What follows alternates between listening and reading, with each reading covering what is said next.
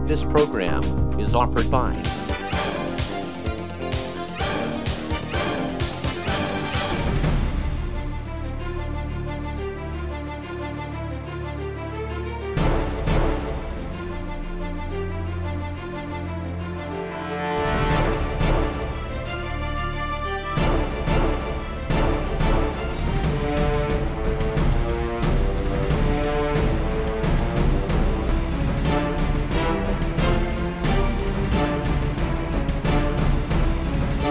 Dear True Hunters friends, welcome back to our special video test dedicated to one of the most fascinating and interesting caliber ever developed, the 7x57 Mauser aka 7mm Mauser chambered in the Sabatti Mercury bolt-action rifle model Rover 870 with a brand new camo wood synthetic stock.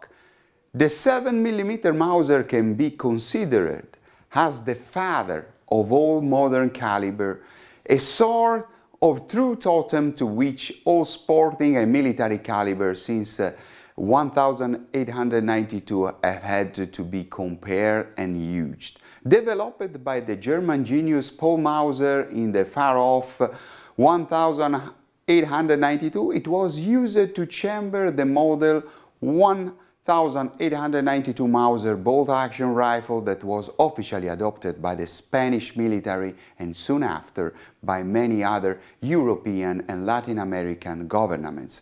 In the United Kingdom and its numerous protectorates and colonies, it was known as 275 Rigby.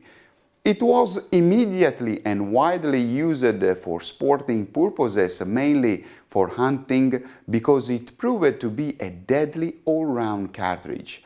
As a matter of fact, four were the main reasons of its great success. First, because it was and particularly useful in lightweight and economic rifles. Second, because it delivers good killing power with a moderate recoil.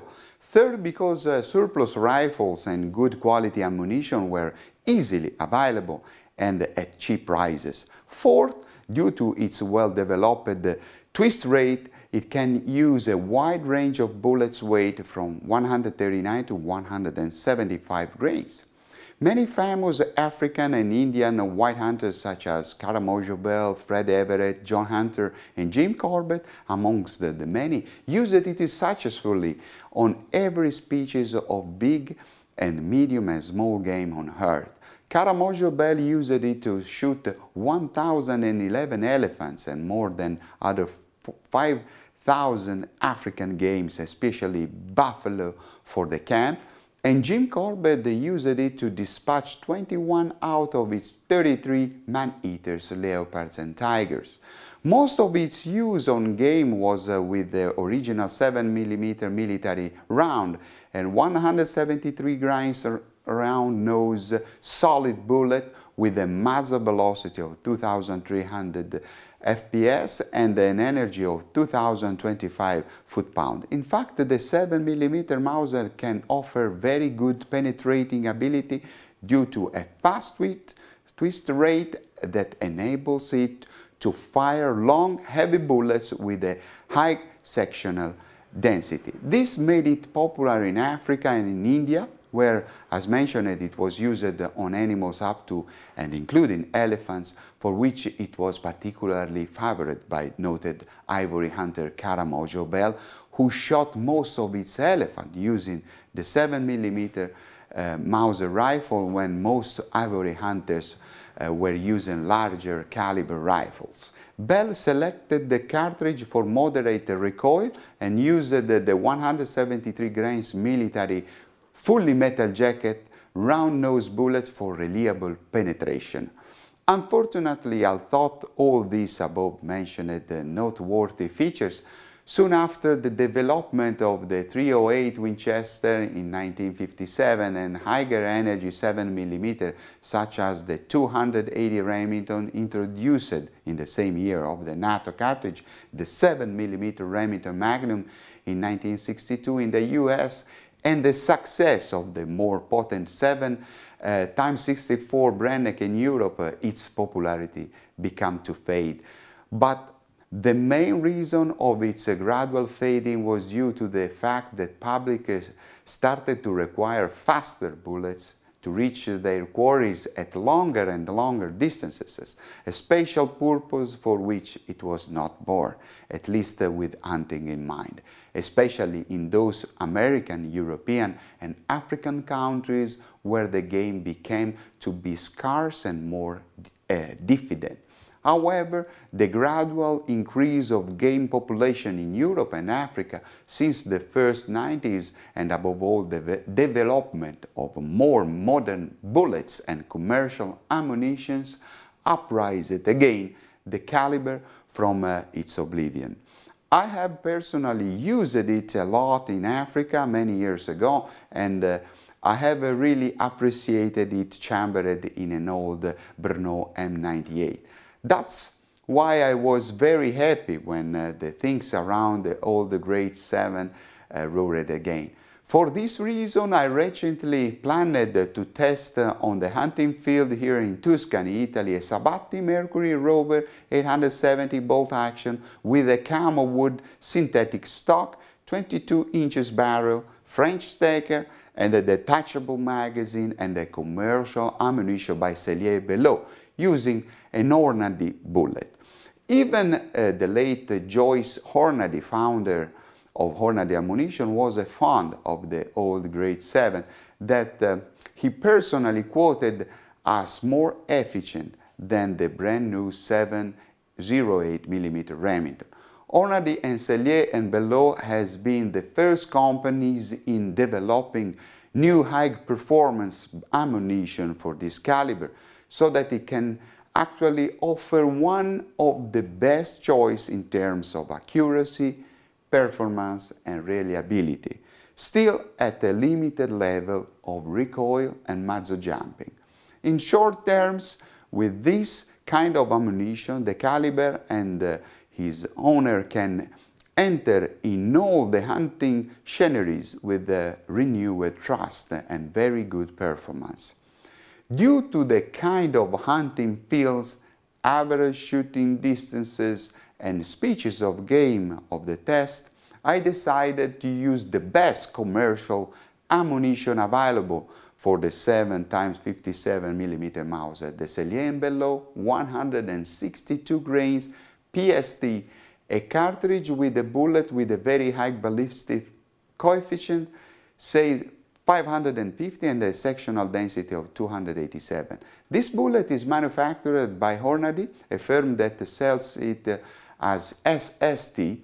Hornady's 162 grain SST is not particularly well suited to the 7mm Mauser for use on very light or lane game. Wounding is relatively wide, but kills tend a little bit delayed. The heavy PST comes into its own when used on game weighing between 50 and 200 kilos, out to ranges of around 350 meters. And this was the case of my field test. Penetration is surprisingly good. This projectile has the ability to reach vitals with all on shots, more with small animals such as the little roe deer, whose average weight is around 25 kilos, the spoil of eligible meat is very low. The key to outstanding all-round performance with the 162 grains PST is mild muzzle velocity no greater than 2,600 FPS. From the lower muzzle velocity of 2,600 FPS, the PST produces quite wide, fast bleeding wounds out to 300 yards with a slight reduction in wounded between 300 and 500 yards. The PST continues to excel below 2,000 FPS in the absence of bone strikes. This projectile requires quite little resistance to initiate expansion. For this reason, is an ethical killer even at longer ranges, approaching where wind factors make exact shot placement more difficult. Occasionally, pinhole wounding, says real long lever shots can occur at velocity lower than 1,500 100 FPS. The Sellier&Bellot charge pushes it at 2510 FPS at the muzzle, offering 3000 joule of energy. While zeroed at 100 meters, it drops down of 14 centimeters at 200 meters and 49 centimeters at 300 meters. This number says that it is quite a fast cartridge with a good level of energy and particularly light trajectory to shoot at all the average shooting distance in the normal European hunting fields. Back into the rifle of our test, due to its old style chambering, I decided to use a stock with both classic style and modern all-weather needs. For this reason, my choice went to the brand new camo wood synthetic stock made by Sabatti Mercury. It has a nice wood remembrance, but its synthetic composition can beat all nature's adversities, scratches and bumps. This is a standard synthetic straight comb stock with a nice Monte Carlo cheekpiece. With a small fee of 30 euros, Sabatti offers in optional a fiberglass bedding.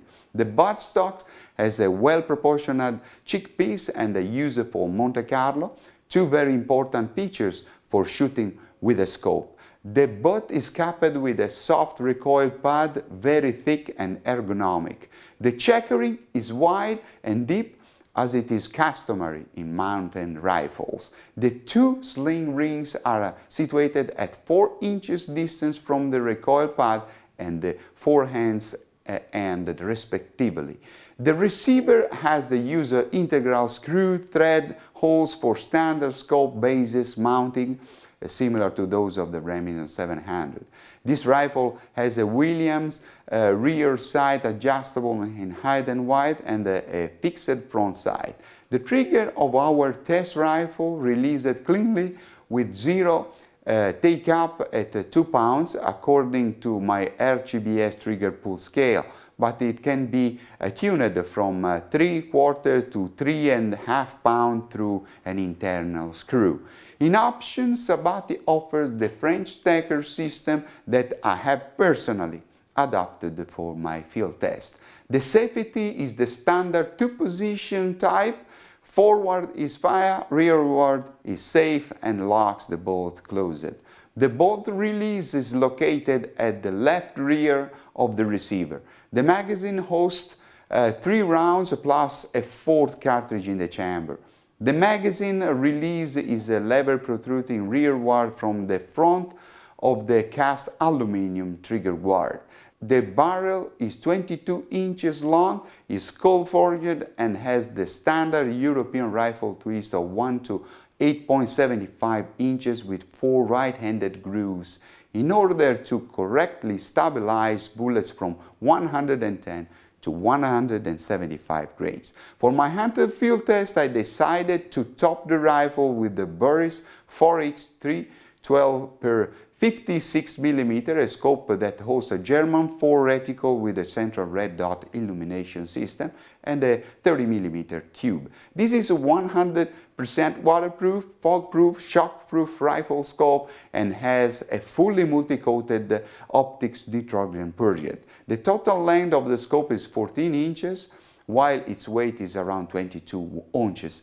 This scope is very tough and offers far more than what its tag price display, just $600 or euro depending upon the market, for a product that allows his happy owner to shoot even in the low light condition. Frankly speaking, this level of quality is available only in scopes which cost at least 2 times more. Well, my dear true hunters friends, after the due introduction to our starlets, now let's go to the shooting range and then immediately after on the hunting fields. I am at the shooting range, 200 meters. I have already zeroed my Sabatti Mercury 7x57 Mauser at 200 meters. Then now I want to make a 3-shot group just to verify the performance of this ammunition, the Sellier&Bellot 140 grains. And then we will make a little comment on the group, and then after that, as always, we go hunting.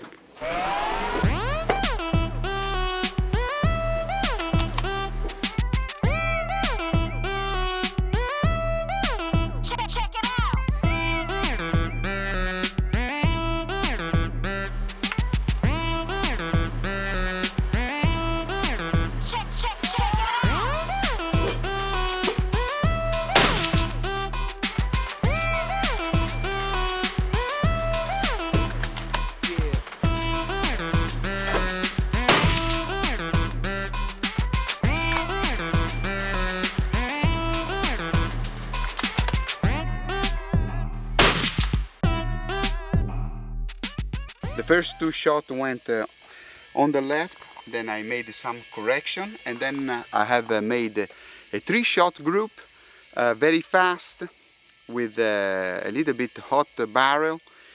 Today there are 38 centigrade degrees, is very hot, and I have some wind from the right to the left, but the result is quite good. We have 2 shots here and one right on a little bit on the right.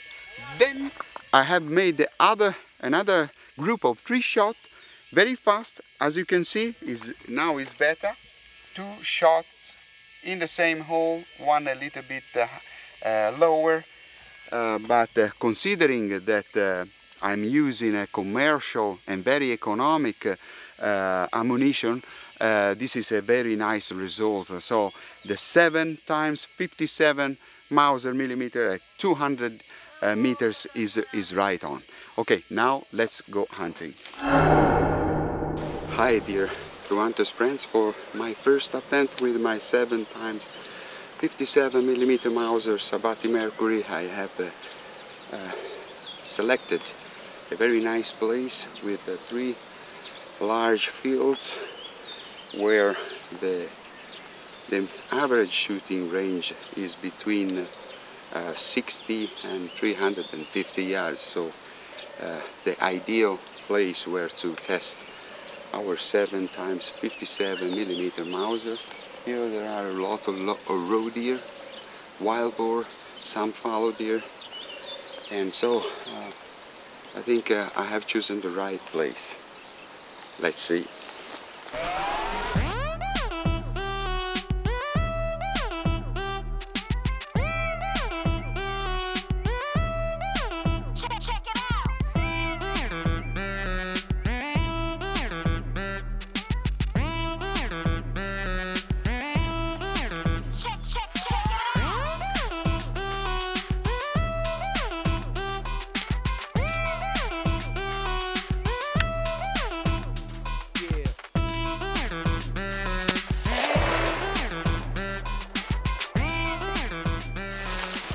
Wow, look at this very nice male of roe deer. As I told you, it was a very long shot, but quite acceptable for the caliber.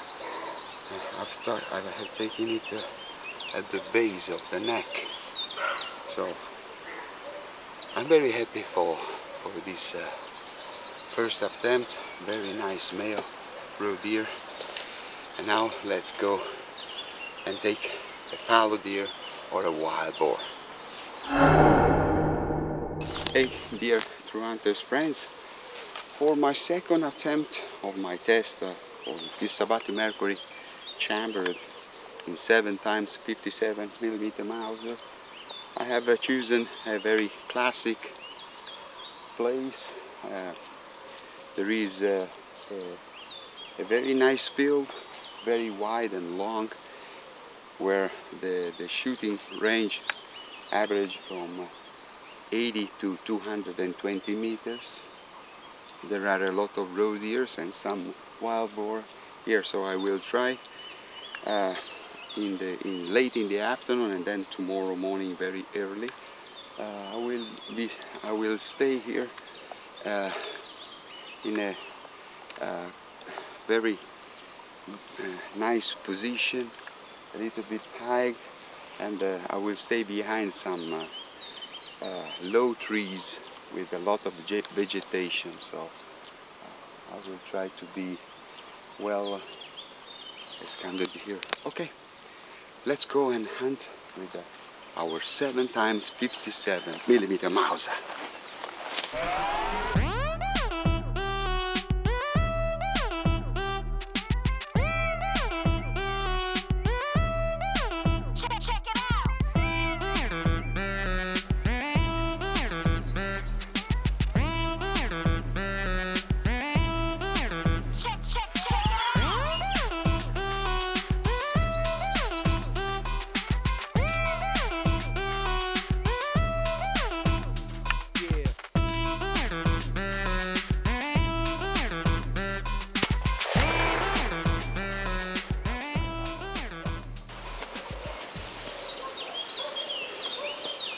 Here it is.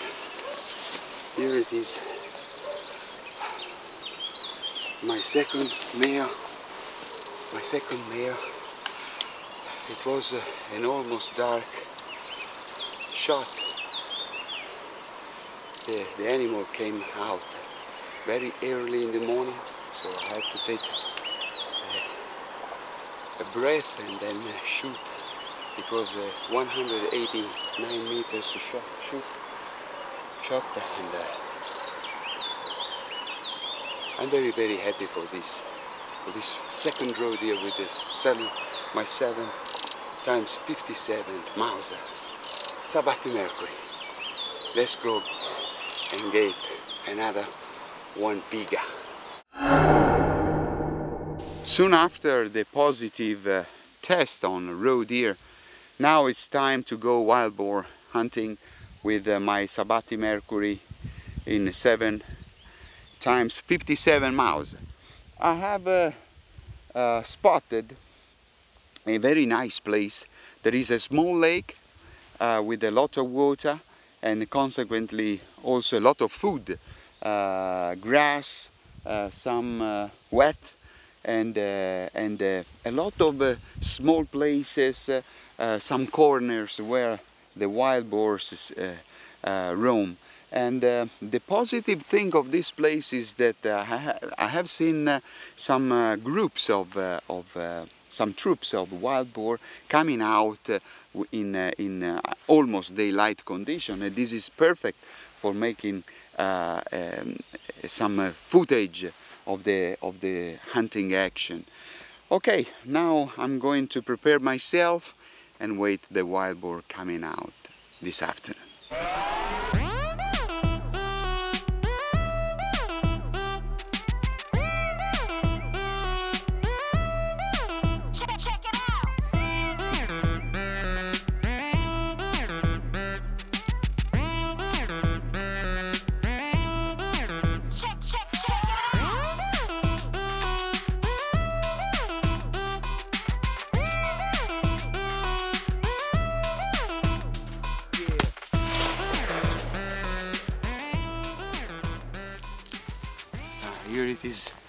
Here it is, my wild boar. Wow! After 25 years of use of the 7mm Mauser, never a drawback. I'm so satisfied about this caliber and this bolt action, very accurate. And this PTS ammunition by Sellier&Bellot are deadly, and a very nice female wild boar is around 85-90 pounds. It has made just 10 yards from where I have shot, and I'm very happy. I'm very happy, and I hope to have another opportunity in the next future to test this fantastic caliber. Thank you for the attention, True Hunters. Dear True Hunters friends, here we are again in studio for a sum up of our test. As verified and proved during the field test, we are in front of a deadly trio that offers high level of accuracy, reliability and performance constancy, and above all, the true legend of the Mauser spirit. I found out that the alliance between this caliber and the Sellier&Bellot 162 grains PTS ammunition hit the mark with impressive kills not only of big and tough animals but even at long distances. This is the clear proof that the new generation bullets can offer a new life even to the oldest caliber too hastily put aside. So I must give credit first to Sabatti Mercury for being the first European manufacturer to restart up the great Old Mauser, and also to Sellier&Bellot for having fitted their catalog with 8 different and modern hunting ammunition for the caliber from 140 and 175 grains bullets, including Nosler Partition, Sierra Game Kings, and Hornady SST. Well guys, my report has now come to the end. I really hope to have been able to give you some useful information through my personal experience in the hunting fields about the effective and affordable trio. I wish you my really best and see you again on the next hunting field test, naturally, on TrueHunters.tv. This program was offered by